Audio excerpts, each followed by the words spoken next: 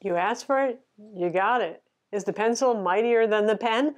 This is Lisa from Mobile Tech Review, and today we're going to compare the iPad Pro 12.9 inch, though it sort of applies to the 9.7 inch as well, versus the new Wacom MobileStudio Pro at 13.3 inch. That one's also available in 16 inches, and you can generalize. The same things pretty much apply to it, other than size and weight things. Which is better for drawing? Which is better for the professional? We're going to find out now. So here you have two really lovely tablets that are fantastic for art. The Wacom MobileStudio Pro is the latest iteration of their all-in-one tablet with a PC inside, a Windows 10 PC, powerful 28-watt dual-core CPU, and a QHD display, matte, IPS, high color gamut. And then we have the iPad Pro 12.9 inch. Been around for a while. Maybe Apple's going to refresh it soon. They'll probably give it the higher color gamut display that the smaller 9.7 inch model has, is my guess, and maybe update the CPU. I'm sure, in fact, they will with the latest A10 CPU, but other than that, I'm sure it's going to work pretty much the same as it does. So, iPad Pro starts around $800. The Wacom MobileStudio Pro starts around $1,500. We have the $2,500 model, which is the top of the line in the 13 inch. It's also available in the 16 inch. The iPad Pro, you only get 32 gigs of storage and Wi-Fi only for that $800 price. So the prices go up if you want more storage or if you need LTE inside. Both of these are self-contained computing devices. That means you don't have to plug them into anything else for them to work. They have their own CPUs, their own RAM, their own storage, all that sort of thing. So they really do directly compete in the art market. And you know what? The cliche thing would be to say, well, if you need desktop programs, Photoshop, Illustrator, Corel Painter 2017, Sketchbook, I wouldn't say so much because there's a pretty good version of Sketchbook for the iPad, so that actually is available there. Well, the argument would be then you really have to have the Wacom. But let's take a look at AstroPad, also been around for a while, and that's what allows me to draw in Photoshop, for example, or Corel Painter 2017 or Illustrator. So right here, I have Adobe Photoshop running on my 15-inch MacBook Pro 2015 edition. Sorry, I'm not buying that 2016 model. And this is mirroring off of a 4K display that I've hooked up to the Mac. So that's a lot of oomph. This is connecting over Wi-Fi. The Mac is about 30 feet away and one floor down from where we are. So there might be a little bit of lag, but it's honestly pretty usable. I've got my menus over here in Photoshop. I can actually use them. Isn't that cool? What's not going to work is keyboard commands. I hooked up my iPad Bluetooth keyboard to this, and AstroPad just completely ignores it. It's just going with touch. So this is really primarily for interacting with the pencil or with touch. So I can do things like zoom into my sunflowers. I can go in here. So say I painted this on, the iPad, and then I wanted to do some finishing touches, some things that are much better done in Photoshop because you've got such wonderful layer controls and masking and all that sort of thing, which to a certain extent are available on the iPad, but not as abundantly. Maybe there's some favorite brushes that I have here. Well, I can do that. By default, what it does is it shows you a little magenta cursor where you're drawing. You can turn that off if you want, if you don't need that as an aid. It's very precise. It works well. Obviously, file management is the big bugaboo for the iPad because, well, what's the deal there? Getting things on and off the iPad, it's gotten better, but it's still not ideal. So this way, this file is on my Mac. When I save it, I have it there. If I want to open this up in my next program on my Mac later on, when I'm done touching up, I can do this. So pretty sweet. So yeah, after a fashion, you can actually use desktop programs. That's not what I call terrible lag. Let's just do, oh God, that's a nasty thing to do right there. There's not a whole lot of lag going on my poor painting. And there it is. And I've destroyed my painting in real time that's actually on my Mac using AstroPad. That said, why not just get a product that actually natively runs Adobe Photoshop, Adobe Illustrator, ZBrush, all of those programs that you know and love. If you're a professional artist, that's going to be attractive. You already have a workflow. You're probably expected to deliver files in certain formats. And, you can actually do PSD exports and stuff like that on the iPad too. It's not impossible, but you've got the flow going right here. Now, one thing the iPad does have as an advantage, though, is using Photoshop on a 13-inch screen is just more than a little bit crazy making because the palettes and the UI, especially because it's now scaling nicely here, it's not minute.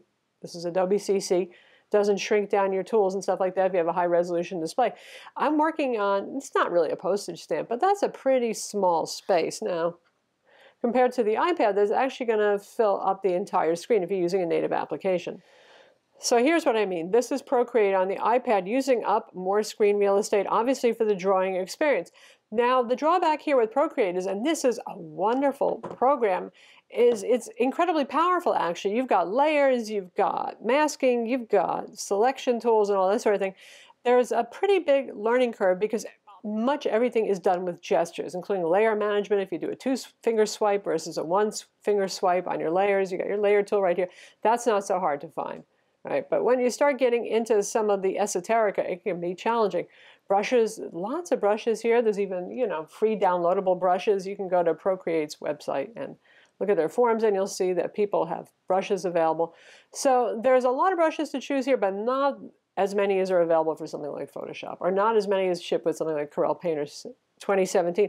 Nonetheless, I was able to do this. Now, I did this, took the undersketch that I did and painted this actually separately on these two programs. And I find my brush strokes are a little bit more expressive so far actually on the iPad.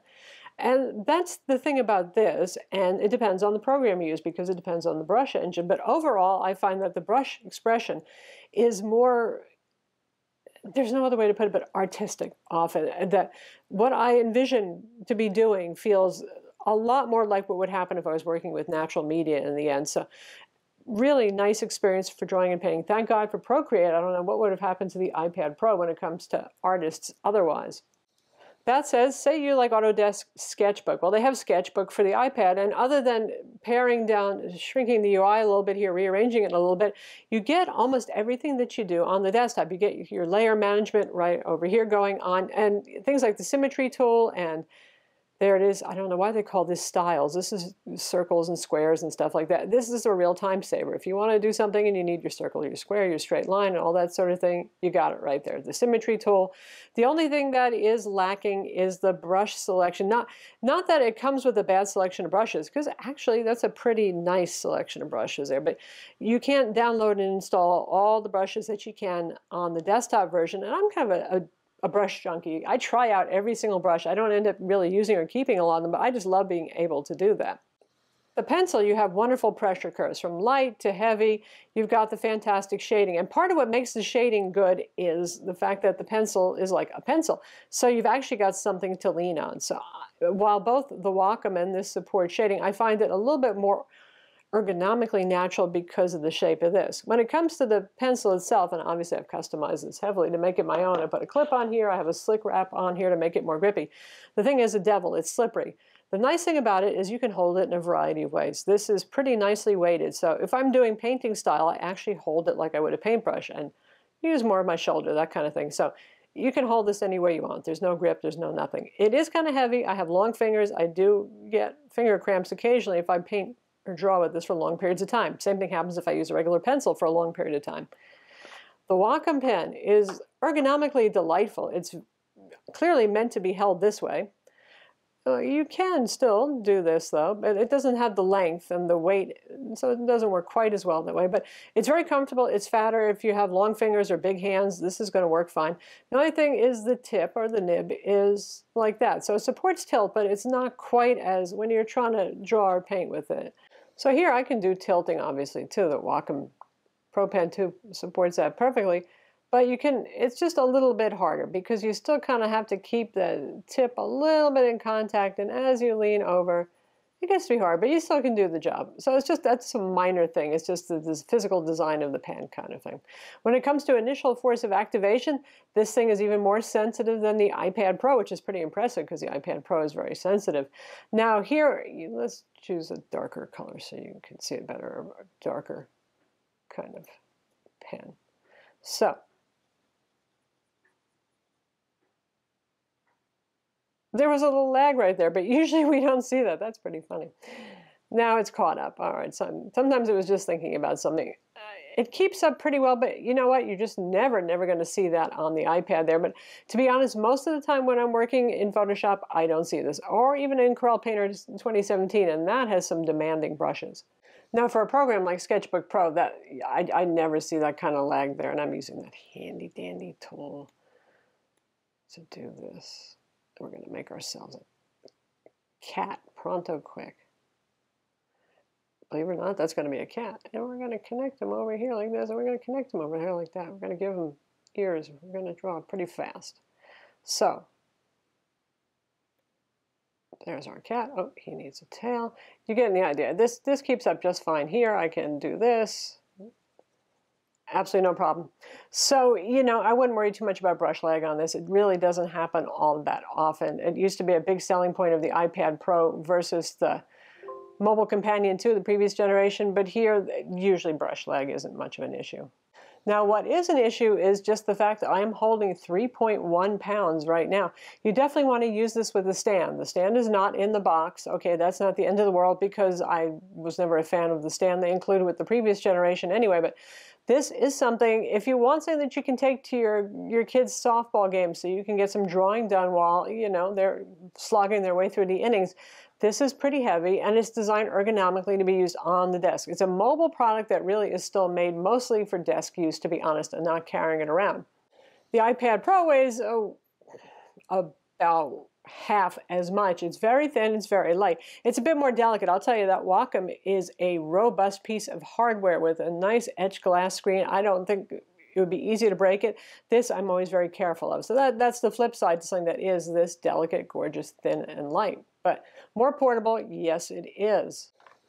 Right down even to the chargers. You've got a fairly big, actually, for a mobile device charger that comes with the Wacom, and then you've got the teeny iPad charger. And let's talk about battery life.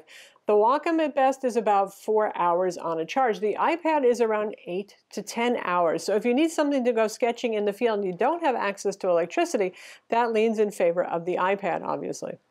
Now, like I said, file management issues have gotten better on the iPad. Programs have gotten more creative at working around it. You can do things like install Procreate brushes directly from a web page, but still, it is kind of a pain in the neck. I use Dropbox. I like this app here, File Browser. It's free, so I can actually connect to our network attached storage. That's our cloud storage drive that we have on our network to get to my paintings, to move them back and forth. But, you know, it's just not the same thing as having true access to the file system here. That have to use these little workarounds. It's not the end of the world, but it's still an annoyance to keep in mind, just like the fact that you don't have USB ports, you don't have Thunderbolt ports here, you don't have an SD card slot on an iPad. So obviously these are both really wonderful tools for drawing, and you can achieve much the same with either of them, depending on your workflow. Now, if you want to do 3D work, if you want to do ZBrush work, I haven't seen much of anything that's really that much of a killer app on the iPad Pro. Adobe Illustrator sort of programs on the iPad Pro, not so much. So if you're a vector artist, it's totally Wacom MobileStudio Pro time. And sure, yes, there is in name Adobe Photoshop mobile version for the iPad. It is kind of pretty lame. I'd rather use Pixelmator. That's a better photo editing program. There's nothing really as good as Photoshop and Lightroom. If you're a professional photographer, you want to use something on the road, the iPad is fine for triage. It's for my money, this is not a tool that I would use to really try to generate final work from. I would totally want to use something like the Wacom just because it has actual real Photoshop and actual real Lightroom. But for those of you who are just talented sketch artists, digital painters, even if you are working for a company and you want to start some ideas, begin your sketches, and even take them pretty far along the way, the iPad is actually capable enough tool to do that with a pencil. And honestly, you know, we all started with pen and paper, and you'll see a lot of YouTube tutorials out there from folks who work at Disney and other places, and they're still demonstrating stuff on paper with pencil. So we can adjust to the tools that we have, and we can live without the million brushes inside of Photoshop. And I personally think that there are times, for those of you who are actually learning how to do stuff, it's better not to have the crutch of all those fancy dancy brushes, like they'll make leaves and trees for you. That's not how you learn how to paint. So for those of you who are actually getting this because you're just getting into the hobby of drawing and painting, maybe you think you want it to be a career, it's both important to use the tools eventually that professionals will use, yes, but it's also important to just learn how to paint and draw. And the iPad Pro, because it doesn't have as much as the fancy dancy stuff, much as Procreate is a very capable app for $6 that has a 275-page manual, gives you the idea about it, there's an argument for each here. So there you have it. The battle has been done, and honestly, I would love to have either of these products if I was doing art, and I do like to do art, as you have figured out by now. The surprising thing is the Wacom Cintiq displays, drawable displays of various sizes going all the way up to 27 inches. Man, they're not threatened at all by Apple's products. No, they're not really. They don't have much competition at all. Dell maybe with the Canvas coming up, and the Microsoft Surface Studio is kind of a different thing. But when it comes to the MobileStudio Pro, the full computer and tablet in a box, the iPad Pro puts up a really good fight. And yeah, you know, I mean, the cliche thing is, in the end, do you need those desktop programs to do your artwork with? And that's a very important thing. But as you've seen, AstroPad makes it somewhat more doable. It's still not absolutely perfect, but you can use Photoshop, you can use Illustrator using AstroPad. It's a lot thinner, it's a lot lighter, but it's still got a layer going between the iPad and the desktop program there. So if you really need those desktop programs, and I think for a lot of you, you know who you are, and from cradle to grave for your content creation, you're married to those desktop programs, certainly the Wacom is going to be the solution for you. But for those of you who can start sketching your ideas, your paintings, your whatever it is, your cartoons, your comics, on pretty much any medium, and honestly, let's face it, most of us did start on pen and paper, so we're pretty flexible with that, then the iPad Pro really is a very viable tool as well. I'm Lisa from Mobile Tech Review. Be sure to subscribe to our YouTube channel for more cool tech videos, and thumbs up if you like this video.